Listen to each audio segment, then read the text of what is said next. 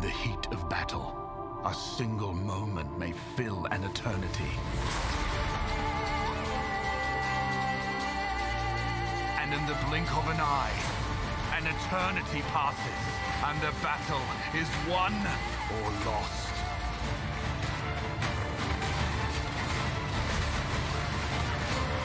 I just want to state one thing that I saw there. Get over here!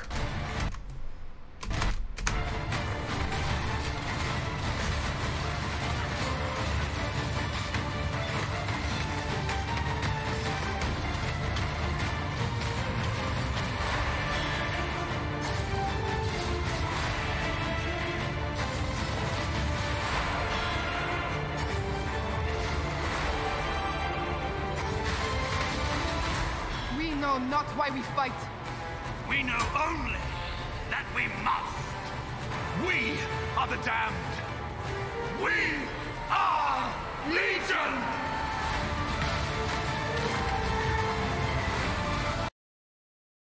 You know what I just realized? I think... Did anyone else just notice that? Are the damned. We It's the mountain from Game of Thrones. must. How much did they pay him to get in here? We are the damned. We are Legion!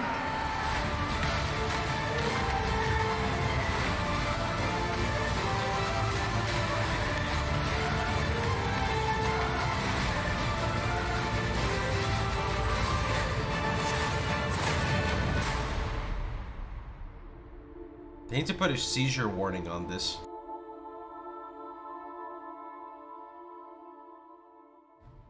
In the Legion League, you'll discover timeless monoliths. When activated, they reveal a frozen battle between two armies from Rayclast's past. Break open the monsters. This right here is an interesting design I want to talk about because we've had so many leagues where I always say that I really like for example, like Breach League. Breach was one of my favorite leagues. Breach was my second 100 I think I had.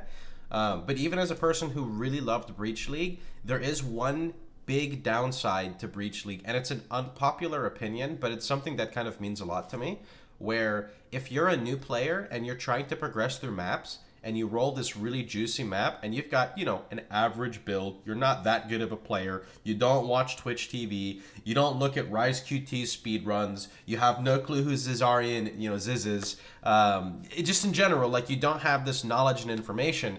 So when you open this breach and you get swarmed by mobs in density and you just die in the blink of an eye, that's not something that's uncommon. And I kind of don't like that. But this league takes a different approach on that and allows you to basically summon whatever you want from this. So we'll hear it more here. And chests with the most valuable rewards before the time runs out. Be careful which monsters you free, as the most rewarding are also the most dangerous. Journey to the domain of timeless conflict, where the eternal battle between the legions and their generals rages. Path of Exile Legion also contains an extensive rework of melee combat. We've made all movement skills start instantly, added animation cancelling, made all skills draw their ranges correctly, changed all melee skills to be able to hit multiple adjacent enemies, and fixed up damage timing, ranges, and shapes across all attacks. Instant speed movement and defensive skills now let you respond to incoming attacks effectively. We've also overhauled the animation system to support chaining attacks together and better attack signaling. And we've also improved targeting, attack queuing, and hit feedback. In addition, we've extensively rebalanced all melee skills, melee ascendancy classes, added more defense. So I wanna show something that a lot of people don't realize as well in Path of Exile. There's so many times when you play this game, at least if you're, okay, so there's a difference between a casual ARPG player and a guy who's like a diehard ARPG fan, wants to min-max, wants to go, you know, go the extra mile.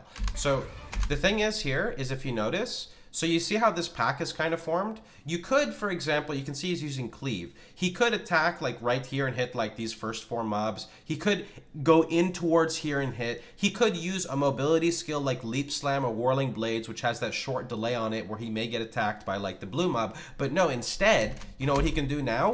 He can use this fucking dash, which helps group the monsters up, as you can see, and then turn around with no delay, Don't even get hit by a white mob. There is no animation, and then he can just start like attacking. And this is so good, not just for melee, but for just the general of Path of Exile, being able to group up monsters and not feel like you're getting fucked, you know? Like, for example, previously, if you had bad attack speed / bad movement speed and you used Leap Slam, like, that wouldn't happen. You would be surrounded, or you would have to jump really far away. Same thing with Whirling Blades.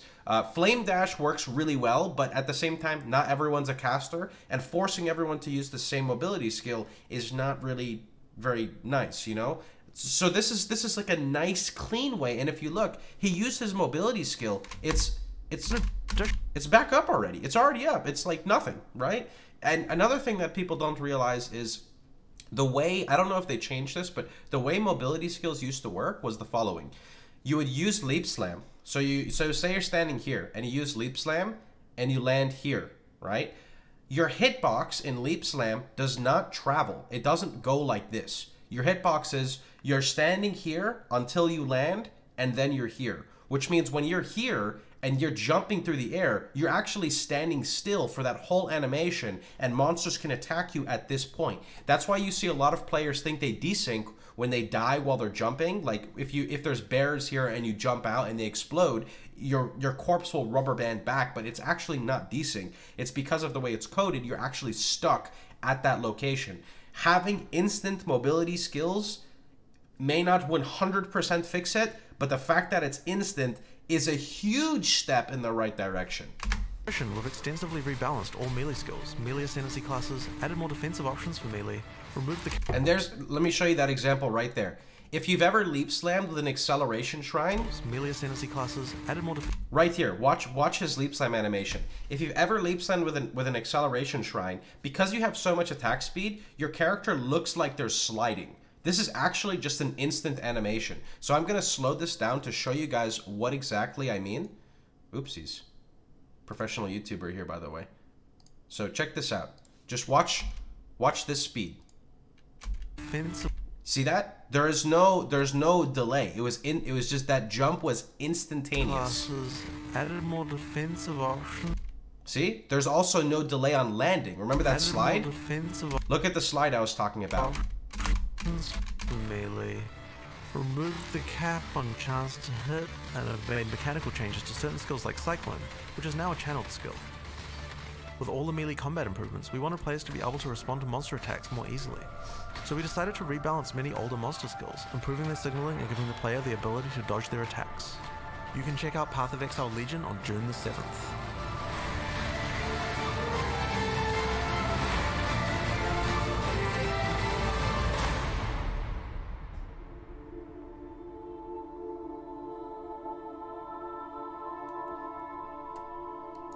Pretty happy, man. A lot of new players really just always look toward like the new content.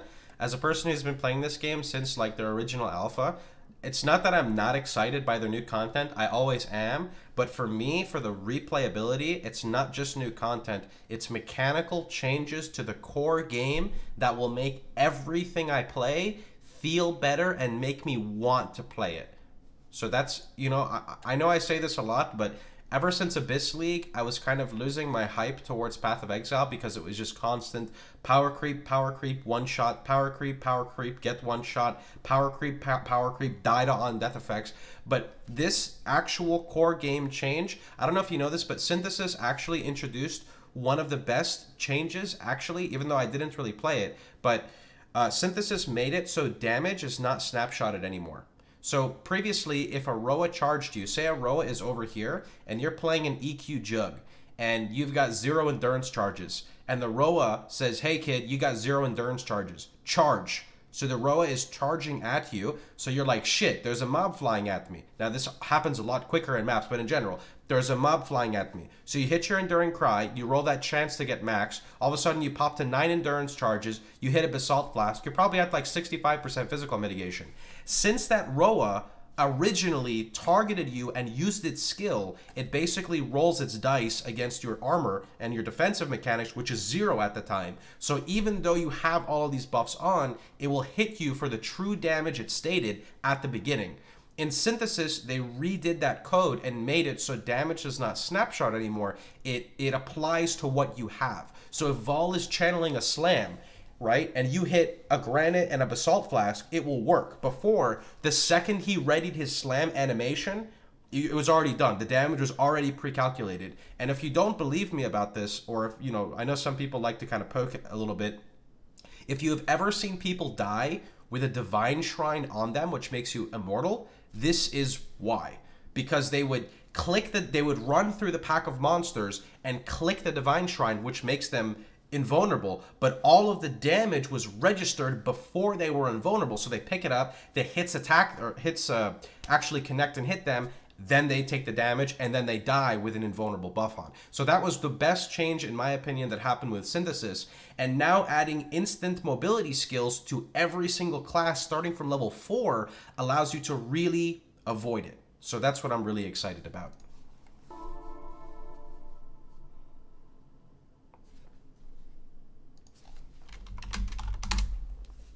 Okay, so let's take a look and keep on going.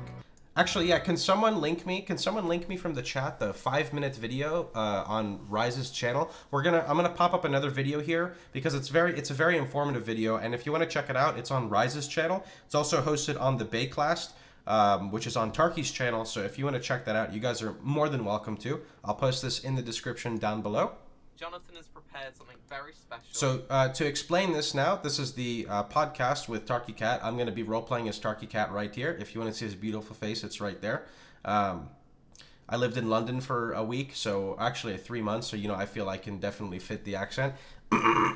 So this is Jonathan Rogers, who's working on GGG's side. He's one of the, I don't know exactly what his core role is, but he's going to now explain some of the mechanics. I couldn't explain as in depth since I don't work for GGG. Now, none of us have seen anything that he's shown us, and this is all very early build stuff, so if anything goes wrong, then it's completely fine, and don't worry. In PoE now, obviously, you know, you can do an attack, but if you start the attack now, you can then just cancel right out of it. If it's before the contact point, in which case, like, you barely anything happens. As an animation finishes, my character can kind of move immediately as soon as the damage has been done, and that actually changes the feel of combat quite a lot. So it's like quite a significant change. As well, made it so that all movement skills are now instant. So that's obviously another big one. What I'm going to do is we've actually also added a bunch of low-level skills because we wanted to. So I'm just going to go. So this skill here is called Dash, which is like the lowest level movement skill. You get it at level 4. And this skill, as soon as I press the button, I'm just instantly dashing across the place. And once again, I can be in the middle of an attack. Like, even if I'm in the middle of like doing a double strike or whatever, I can just quickly, you know, like move out of the way at any time. So that movement skills now completely override like anything, even the except for stun, unless you've been stunned. Why am I on fire right now? That looks a bit weird. There's like a the cat balls got you. Bug here, but anyway. And so this low-level movement skill here, basically, it's not designed as a sort of traveling skill, so it's got like a small cooldown on it. But you can use that to get out of combat. So this is what Leap Slam looks like now that it's instant. Oh, sorry, that was not Leap Slam. That's what Leap Slam looks like now that it's instant. But what we didn't want to do is have it so that Leap Slam, we want it to be instant when you're using it to get away, but we didn't want Leap Slam to be instant when you're just doing it again. So what we actually did is we made it so that if you Leap Slam repeatedly, you still get the old animations that you did before, and the timing is exactly like what it is. But if you Leap Slam, not having Leap Slam for a little while, sorry, if you Leap Slam without having Leap Slam for a little while, then it is instant like that. So if I'm just holding down the mouse here, I'm not letting go at all, and I'm successfully attacking this entire pack of monsters without having to let go of the mouse, which is actually something that awesome. We didn't have before. One thing I'd like that you might not have noticed is that actually every melee attack now can hit multiple enemies. So if you've got multiple guys I hit all of them with a single strike. So basically, whatever it looks like you should hit with your swing is what you actually hit. So now you can see. Oh my god. Yeah. Wow. So like it's actually okay. So the other thing, of course, Cyclone now channeled. So I just let go when I want to stop. And the other thing as well is it's got different speeds. So if I move the mouse really close, I move really slowly. If I move onto it, I actually stop. And then if I move further away, I go faster. So that actually feels really nice. You can see how happy he is. He's got a big smile on his face. Now we actually, like, every attack has got like a damage range like this. And one thing we really did was we made sure to get the timing on everything correct. So as you're swinging through guys, you can see that the It's not instant; it actually travels through. it's not like an instant point. There's actually like a sort of period where like it actually goes through the guys, so this was like a system that we were changing over to. And the thing is that actually we're also gonna do the same thing on monsters. Like if I open Hillock here, let me just find Hillock. So his like pullback for the punch is like way slower, but the part is the same is the same duration as before. Let me just do some damage to him to get his pull sort out. It's easier to see with that. Okay, what's going on here? Why has he got... That pretty much covers the most of it, the gist of it. Mainly what I wanted to show you guys was the actual rework and how they have designed it. For the most part, he just keeps on showing animations of how you can dodge out of a lot of the earlier bosses. They have much more telegraphed attacks. Not telegraphed like you can see it on the floor, but telegraphed like you can see the punch wind up. You know, some bosses have like a highlighted weapon, so you can kind of like see what they're doing. Yeah, he spawned Uber Hillock, which is pretty funny. But now we're going to go over and actually continue the actual Legion content. So, I've briefly looked at this. I've only kind of went over it in my spare time. I haven't really done too much on it, so let's get into it, start reading a little bit, and I'm still a little bit sick, so I apologize. Here we go. Trapped for thousands of years in the domain of timeless conflict, the mightiest leaders of Ray-class history have been fighting an eternal war. In Path of Exile Legion, you will free their legions... I have a question. Do you guys remember when Diablo 3 had the Necromancer release, and then PoE had the 10X, and now there was World of Warcraft Legion, and now we're getting PoE Legion? Are they kind of button heads with Blizzard here? You will free their legions from the endless battle and defeat them in combat to earn their valuable rewards.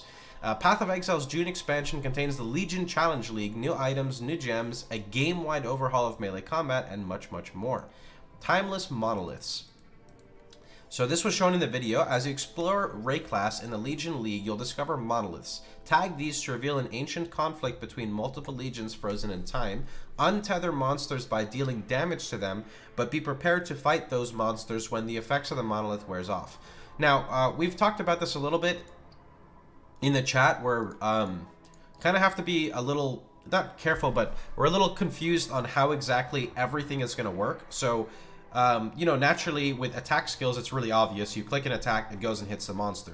How is minion AI going to work on this? Are the minions going to be dumb and they're all just going to hit one target? Maybe you just have to like scale your minion damage so it's good, so they just go through and blow everything up. How is like automatic targeting skills going to work, like Winter Orb or etc.? So this is something that I expect to be fine-tuned as we go into the league. So if you're going to play something where you're not really sure how the interaction works, you may want to wait, because GG is known for, you know, those simple little things that may seem obvious to us. They kind of fuck up sometimes. So that's one thing to keep into account.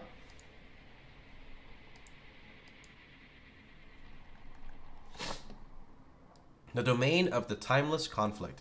Enemies from each of the 5 legions drop some splinters, which combine together to form an emblem of that legion. So splinters is a spooky word for me. I hope they don't drop like Parandus coins, like 1111111. I hope that they can learn to stack them over time, because they ended up doing that with Parandus coins later. Which combine together to form an emblem of that legion. Place 2 or more emblems from different legions into a map device to gain access to the domain of timeless conflict. I'm not gonna lie, I thought this was a not safe for work picture for a second, but her titties are indeed covered up. Oh, and this is another big thing. You can now, I don't know exactly how this is unlocked, but you can get a five-way map device now instead of a 4-way one. I'm gonna assume it's gated by like maybe the last boss or one of the bosses in general. And then here, these are the splinters, and then these were the actual emblems that you use. Okay, so this is a big one that I browsed very, very briefly, and this is going to be one that I can tell you from now, a lot of players are going to either really like or really dislike.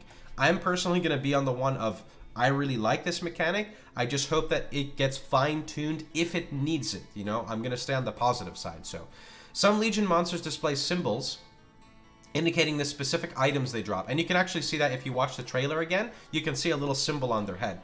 Skilled players will focus on freeing the monsters that maximize the type of rewards they are seeking. Certain monsters can drop incubation items, which modify a piece of equipment to guarantee a certain reward. Now, they say piece of equipment, they don't say weapon or armor, which means I'm guessing so these work for everything, right? There is no like only for weapon. It just globally works for everything. So basically, this helps deterministic farming, which is really good for SSF, for private leagues, for people who prefer limited trading. I'm personally kind of done with trade leagues. I'm not trying to be edgy. It's just, I feel when you play trade leagues, people care way too much about efficiency, ignore so many parts of the core game, just try to maximize income every single league, ignore stuff, then buy the best stuff in the game. And that's not how I like to play Path of Exile. I like to play it like that for a little bit when it was a lot more slower paced, but now I would prefer to host like a private league, have 50 to 100 players, have a more condensed economy. You know, we can decide what is worth what because there's such few of us compared to, you know, the other players.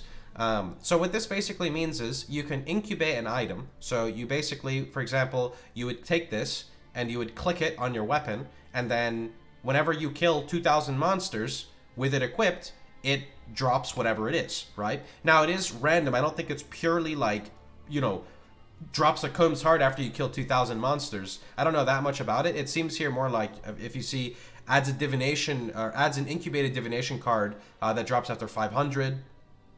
This one is drops after, you know, 5,000. So one thing that I can tell already that's going to be really good is that these are stackable. You can see it's 1 out of 100, which is good. It's not like it's going to clutter your inventory. So if you're, for example, trying to farm unique chess pieces and you find one that's unique chess pieces, you could just keep a stack in your inventory, and anytime your incubation procs, I really hope it tells us. I hope it tells us like glove incubation has procced, because you're going to have one on like every piece of armor. I don't know if that means accessory too. So you've got what, like helmet, boots, gloves, maybe shield, main hand, body armor. And then what, 2 rings plus amulet. I don't know if you can do those, but it is going to be a little bit to micromanage, not nearly as bad as Legacy League. So that's one thing that I'm excited for.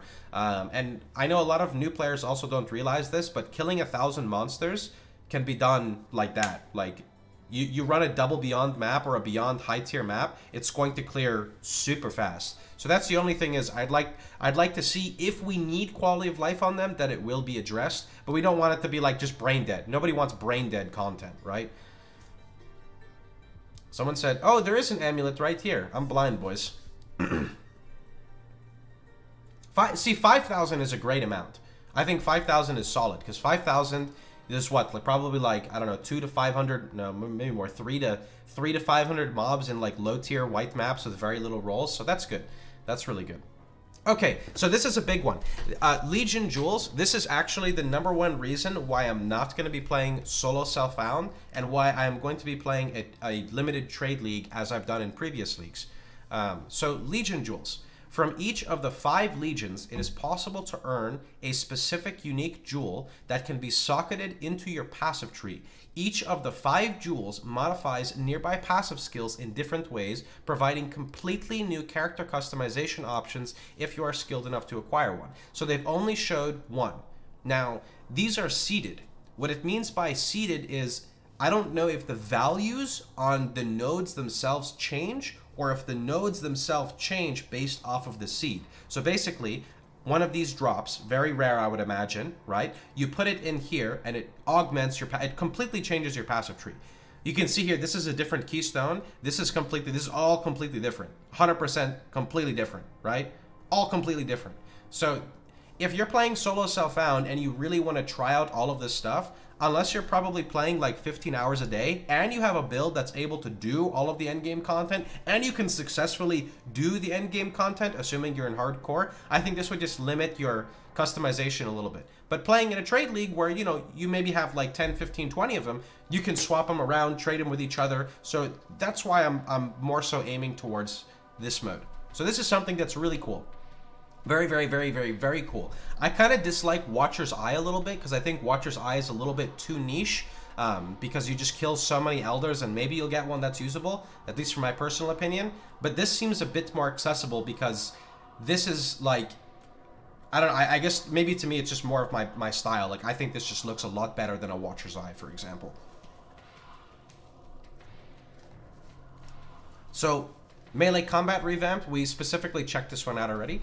We've addressed most of the core issues with melee combat in Path of Exile. You can now cancel attack animations after they deal their damage. Movement skills are now all instant. New low-level movement skills have been added for many classes. All melee attacks can now hit multiple adjacent enemies. The animation system has been overhauled. The monster targeting rules have improved. Accuracy is no longer capped at 95. Another nice change. There are more changes to melee combat than there are possible to list here, but these changes plus a rebalance of most melee skills create an entirely new combat experience. The only thing I'm concerned about, it's not really a concern, it's just, question is, I know they say they're like, they have wind-ups on a lot of these bosses and stuff, but when you're doing ridiculous mapping and you're going through really quickly, and monsters have turbo, you've got a sextant with turbo, they're next to a haste shrine, which sorry, haste totem, which happens quite a lot. I expect that the combat changes don't really affect those bosses, which is okay, because this is definitely a step in the right direction, and I'm very, very, very proud of Grinding Gear Games for taking this initiative and actually hopefully making it work. So, new build archetypes. This is something that's really cool as well. On top of all the shit we've already gotten, the new Blood and Sand Gladiator, which, by the way, I plan, and this could change, but I plan on playing an Infernal Blow, Gladiator, Jug, or Berserker for League Start. I know it's melee, I know, but it got me excited, man. What can I say? They're a great fucking company. The new Blood and Sand Gladiator archetype can switch between Blood stance and Sand stance, dynamically modifying the function of new and existing skills. The new Rage Berserker archetype revamps the Rage system, introduces new skills that generate or consume Rage. These powerful archetypes and their new skills offer additional options for many other Path of Exile builds. So, Blood and Sand skills. 2 new reservation effects let you switch between Blood and Sand stance. New and reworked skills have different behavior in each stance, like Blade Storm, which causes bleeding blade storms. Not sure how I feel about that bleed text there. I wonder for Deadeye, though, that'd be pretty cool because you get free bleed. And blinding sandstorms and sand stance. Blind is a great mechanic, though. Defensive and mobility skills. Dash and Steel Skin let you instantly respond to dangerous enemy attacks by avoiding them or protecting you from damage. Rage skills. 2 new attack skills that will let you easily generate Rage, a stacking buff that gives powerful attack bonuses and no longer has a downside. RF Zerker might be a thing. The Berserk skill will allow you to consume this Rage for a massive bonus. A new aura and support gems will further enhance this melee playstyle. So now one thing I'm concerned about is I really like the look of Dash. Steel Skin, I'm assuming is a buff you click that you get insane mitigation for a short amount of time. My only problem with Steel Skin is a lot of times in Path of Exile, you die to on-death effects. And if you knew that the on-death effect would kill you, you wouldn't have stood there in the first place. And Path of Exile is, in my opinion, completely littered with on-death effects all over the place. So hopefully, in my opinion, I'll just be sticking with dash to try to avoid them. Like, you'll kill the boss and just dash away instantly to prevent the DD from hitting you. Or you kill the pack, you see bears, you dash away instantly. You hear lightning mirage, you dash away. So this is kind of what I'm gonna use it for. I don't really think I'm gonna be using Steel Skin, just literally because of those on-death effects is what I'm concerned about. If I'm playing a melee build with few hotkeys, maybe I can use both of them, which is great. So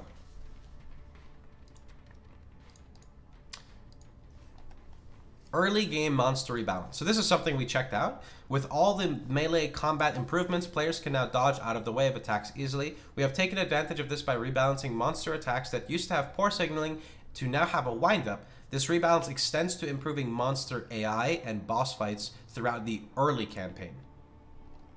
Oh yeah, for leveling, I'm sure Steel Skin is going to be great. Like, because for example, like Katava, or Katava has the boom, boom, or like you see the hand coming. A lot of those mechanics, it's perfect for it. Perfect. But also dash could be used for that as well. Hey there, Pohx. Hey, Cheeky Boo, thanks for the 9-month, dude. Okay, powerful new items, and this is pretty much all we got. Alongside 14 new divination cards, Path of Exile's Legion contains 12 new unique items for you to discover. In addition, we have chosen 15 existing uniques that have been themed around Legion's 5 armies and rebalanced them so that they have become powerful rewards to find in the new league. Now, I've watched a little bit of Ziggy's video, just a glance, and I actually believe, I could be wrong, but I think I heard him say that these items that are rebalanced, or some of them, are not on the normal unique drop table anymore. They've been moved to the Legion drop table of their own specific faction or whatever you'd like to call it, which is cool because that eliminates, you know, that's just one shit unique that you remove out of the pool, which makes it, you know, a better chance of you maybe finding what you want. Just, you know, small quality of life, but again, a great change that sets up a better future for Path of Exile. Instead of getting littered with more uniques, they are learning how to put them into different things. Like, for example, they're locking them behind like league specific content, right? Which is cool because a lot of old league unique items are build enabling, like Harbinger items, Breach items, even Tempest, I don't know, like Jorhost's Hammer for animate weapon. There's a lot of Vol's Talisman or Vol's Devotion. That's something that's really nice. So we've got an Elder Bone Helmet. I actually really like divination cards that give Elder and Shaper pieces because it eliminates a lot of RNG. So that's something that's really nice. 10 times Exalted Orb. I don't really have much of a comment to say about that. I don't think I'd ever make that. Akuna's Will. This is a very unique item. So what this does is it makes it so Raised Zombie does not require a corpse, and your Raised Zombies count as corpses, which means you could have Summon Zombie with Mantragul, so Mantragul like doubles their life, and then you have Akuna's Will, and you can detonate dead on your zombies, or you could body swap to them. I don't know how that works with minion instability. The other thing that's kind of spooky is if you are doing a breach and Behemoth spawns and he does Vol DD, what happens? Do you die? Do you take like 700k fire damage because your zombies are there? I mean, you could kind of move them away, but if you accidentally hit Convocation, you pretty much just killed yourself. However, even though there's a lot of silly shenanigans, you could look at this from a hardcore perspective, right? You make a summoner. You go through, you destroy all content in the game. You're now doing, you know, Shaper and Uber Elder and Guardians and things like that. So you make another build, right? Which is totally normal. People make more than one build, and you clear through. You get a Shaper set. You switch to your summoner that uses Akuna's Will, and when you're doing Shaper, you don't really have to worry about Detonate Dead. So that just gives you your normal build with no downside. Or if you're doing things like Atziri, Uber Elder, you know, like you can, don't forget that in Path of Exile, you're not supposed to just play one build to do all content, especially if you're playing hardcore. You need to take a look at the pros and cons of builds and really make use of them. I'm not saying you need to make a different build for everything you do, but again, pros and cons of everything. It's very important in the game. Maw of Conquest. This is unaffected by poison, plus the life. 13% of damage taken gained is life. That's a unique one. Inner Conviction. Lavinia's Wisdom. This is a little turd weapon. I remember using this for Righteous Fire when we were like leveling. This now gives a huge boost to life and mana. Actually has, I don't know if that fizz damage roll was always there. Has area of effect and area damage. Like better, I think just better rolls overall. And then Wrathpith now has sacrifice a percentage of your life when you use a trigger or a spell skill. Increased critical strike chance per spells. That's unique. Pretty unique. And then we've got the Legion Supporter Pack. So, overall, I gotta say, I'm pretty excited. This is probably my most anticipated league in the last time that I can remember. I'm not gonna lie, not even just for the league mechanic, but just because of the actual change to the core game. So, you know, I'm very excited. I'm really fucking excited. I have not been excited for Path of Exile like this, like I said, in a long time. I've always really enjoyed the game. It's just, you know, as you play a game for 6, 7, 8 years, it just loses its excitement. But GDG is really good at this, and they just know how to bring those veteran players back. So, you know, super excited. And we don't even have the patch notes yet, right? Like, we just have this. So, I'm going to be playing, just for you guys, I know I said this earlier, but to just do a quick recap, I'll most likely, 98% chance, be playing a hardcore private league. On the hardcore private league, I don't know exactly what we're doing. I'm not adding damage mods. I'm not making the game more difficult. I'm simply doing it to enforce limited trading. So I'll probably allow unique item trading, and that's probably about it. You know, you can still map together, but it's basically going to be solo self-found with unique item trading. That's pretty much what we've come down to at the moment, because I want to be able to play with people, but at the same time I want to be able to play by myself. And also, if I want to make a build off an item that's really cool that I never get, I want to be able to trade for it unique for unique, right? No currency trading, the idea of crafting your own gear is kind of what keeps me playing Path of Exile as well. So that's most likely where it's going to go towards. Anyway, I hope you guys had a wonderful time. Hope you guys enjoyed yourself. Hope you guys enjoyed this analysis video. I tried really hard for it. You know, and if you liked it, please feel free to like, share, and subscribe. And remember, you can catch me streaming live every day at twitch.tv/Pohx. Hope you guys had a wonderful time. See you guys all tomorrow. Take care, everyone.